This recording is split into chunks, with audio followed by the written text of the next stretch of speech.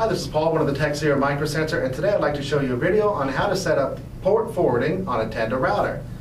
Let's check it out. Okay, first step, go ahead and click on the browser, put in the IP address of the router, 192.168.0.1.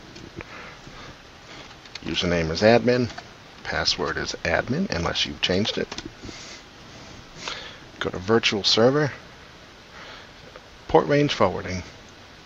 Alright, here we want to put the start port and the end port. If it's just one, you could just put in the same number. To the IP address, this is where you want it forwarded to. Click on enable, and you can do a couple of these.